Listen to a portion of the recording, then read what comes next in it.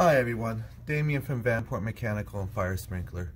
We're going to continue on with our videos with the Honeywell T10 thermostat, and this video we're going to go over the different screens on the thermostat and the different colors.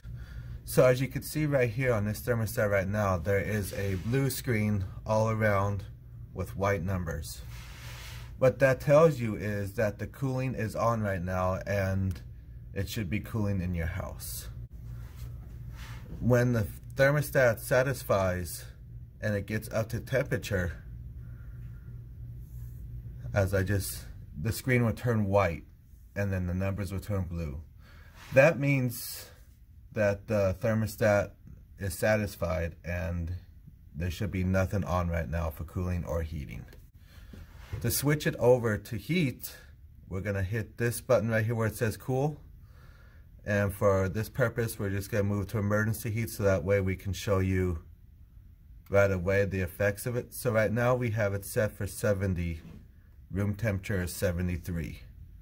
I'm going to put this a couple degrees over and we'll watch how the screen goes to orange.